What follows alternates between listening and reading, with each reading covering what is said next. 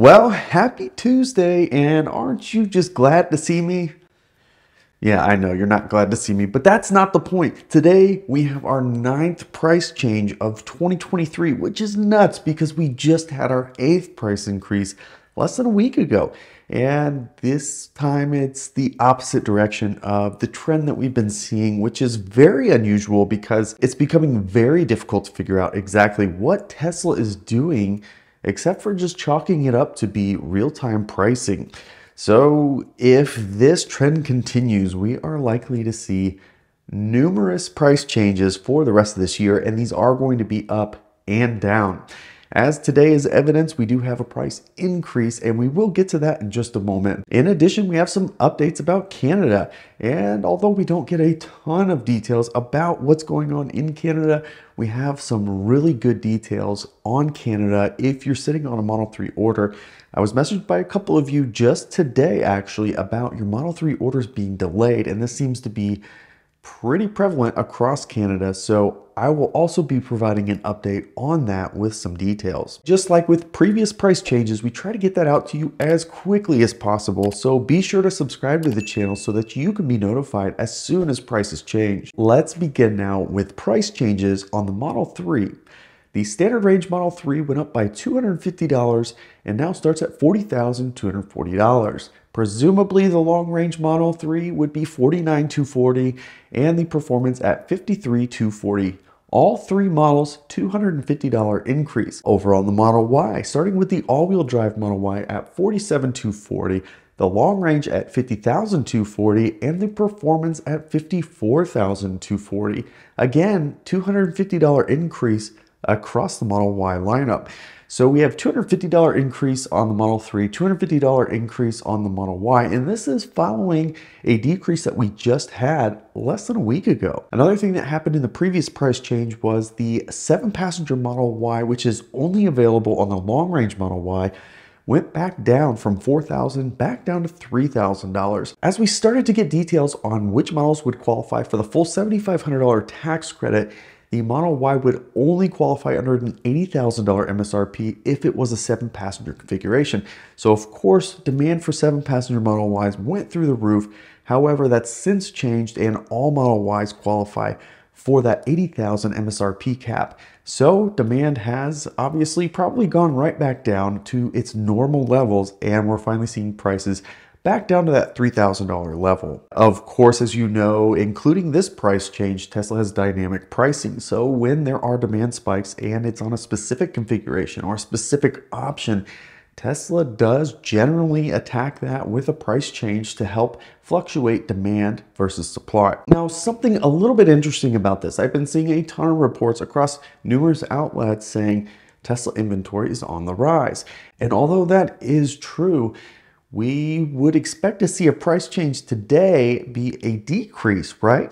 So it's interesting to see that it went up $250. Another thing that's really interesting, with the exception of the long-range Model Y, all Teslas, all other configurations, the Model 3, the Model Y, the S, and the X can all be delivered in an estimated time frame of May, this month. However, the long-range Model Y is May to June. It's the only model that has somewhat of a window that's a little bit extended. Now, of course, these are nothing like the lead times of last year, but it's interesting to see that inventory is increasing. It does not seem that you're going to have to wait too long for an order, but prices went up. So definitely not sure exactly what's going on, but we'll keep a close eye on this, because with such a minor increase, is this just a margin play?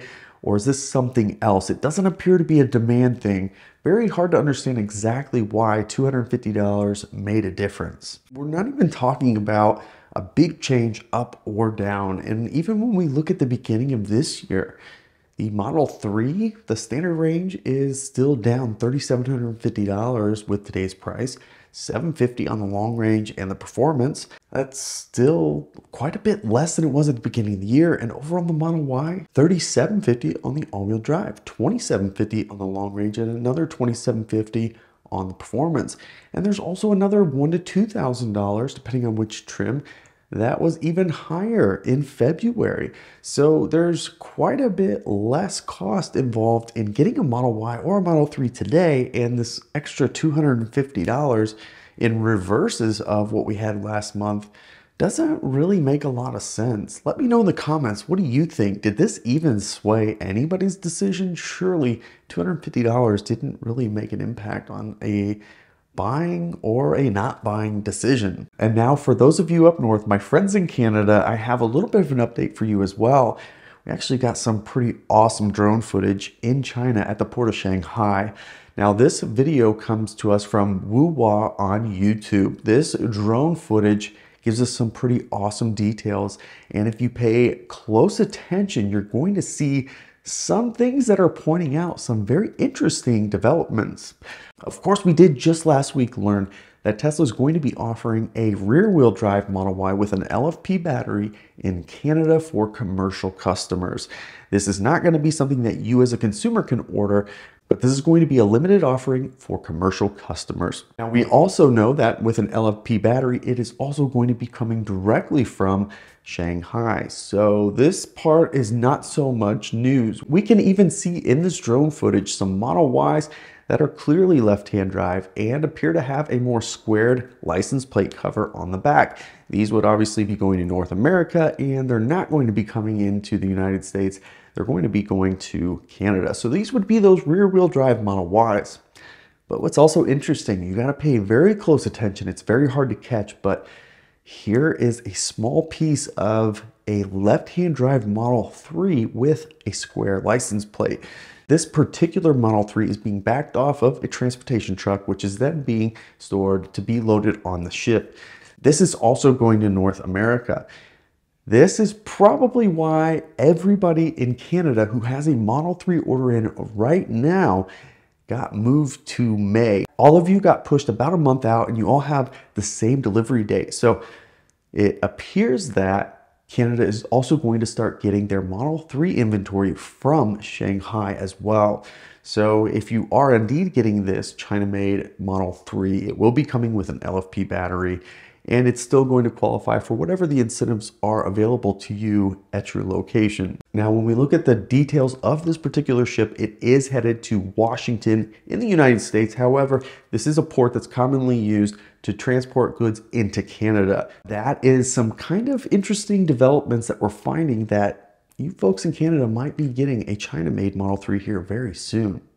I do hope that you enjoyed this video. If you did, of course, give it a thumbs up. If you haven't already, of course, subscribe to the channel as we continue to post content regularly. You can follow us on Twitter and Instagram @BeardedTesla. Thanks so much for joining us, and we'll catch you next time.